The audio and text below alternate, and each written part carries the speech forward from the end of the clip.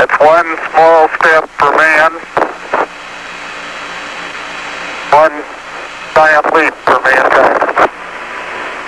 Oh, that looks beautiful from here, Neil. It has a stark beauty all its own. It's like much of the high desert of the United States. It's different, but it's very pretty out here. Every precious minute of their 2.5 hours on the surface was programmed. Rock and soil samples were to be collected, photographs taken, experiments set up to catch unfiltered particles from the sun, to record moonquakes, to measure precisely by laser beam reflection the exact distance between Moon and Earth. Columbia, this is Houston, AOS, over. Houston, Columbia, on the high gain, over. Roger, the EVA is progressing beautifully. They're setting up the flag now.